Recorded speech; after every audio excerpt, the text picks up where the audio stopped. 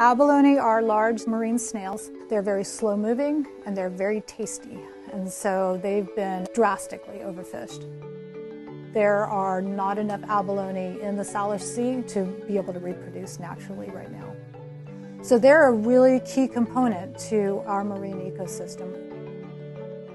The mere presence of them within an environment can actually manipulate that environment to create a more diverse ecosystem. They have this niche that they carry. So they're going around, they're grazing down on these rocks, they're acting like a vacuum cleaner of the ocean. The students have a project that really is going to make a difference to this local species, and the hatchery has a need for that research. So our collaborations with university researchers is really a crucial part of the program. It's a great opportunity for us to move the program forward, but to also build new scientists who are interested in marine research, who are interested in conservation.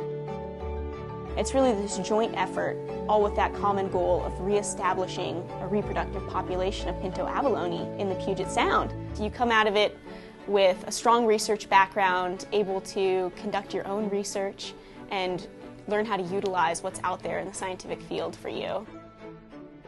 You have to be curious, you have to think outside the box, you have to think about, these organisms that maybe you haven't given a lot of thought to before.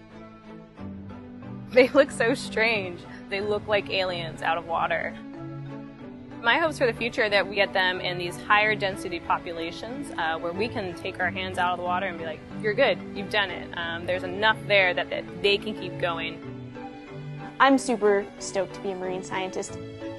Being undersea and getting to see all of those ecosystems firsthand is what really keeps me going. And the fact that I could be out there and potentially lead to a more diverse ecosystem with my research is really exciting.